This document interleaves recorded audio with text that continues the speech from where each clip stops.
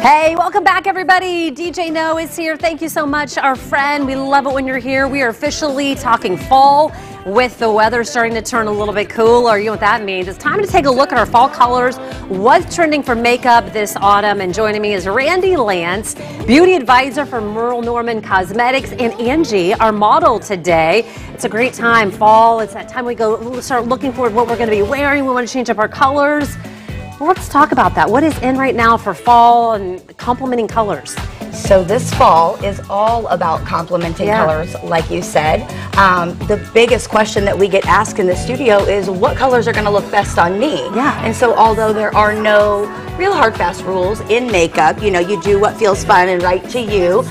There are some things that you can do to complement and really pop your own eye color. What's great about our newest palette is, you know, Merle always does a great job of creating palettes that are extremely versatile, but these colors are set up in such a way that they automatically pair together. Oh, good. And like you said, I mean, we don't want something on us that makes us look worse than we look. Exactly. So we want to help ourselves out. So what colors do you like with Angie? So today with Angie, we used the gold color here on the palette, kind of in the corner.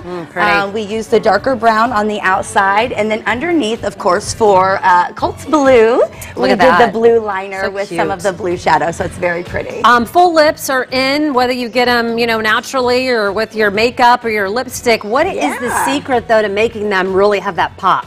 So we have these amazing plush lip liners, which is what I used on Angie today, and those are 8-hour wear. So you're going to put that on first, but the best way to get that really plump look is to add some gloss. Now the liner is going to keep that longevity for your color, but the gloss is actually going to give that real nice pouty plump. So I've got a really pretty one here.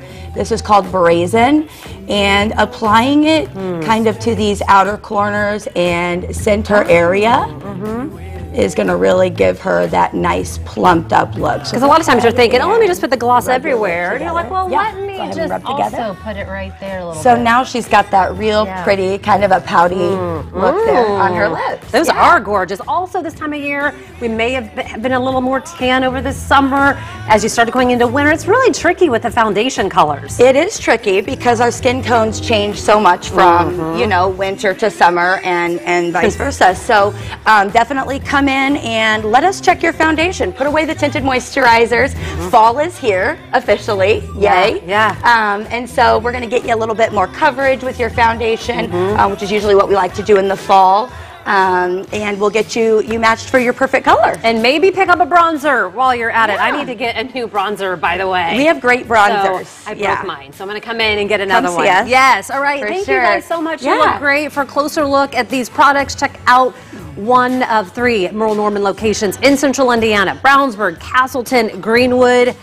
I'm in the Brownsburg one all the time, so I love it there. And it's free gift time. It's free gift time. Yeah, that's a great time too. And you 2 Merle Norman products, and then you get a free gift.